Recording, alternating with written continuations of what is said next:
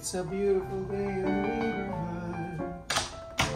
Beautiful day for a neighbor. Could you be mine? Would you be mine?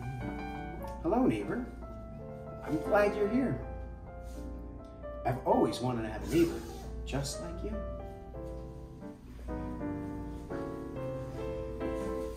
September 28th is National Neighbor Day. It's an opportunity for us to be good to one another, to get to know our neighbors, to extend a hand of friendship.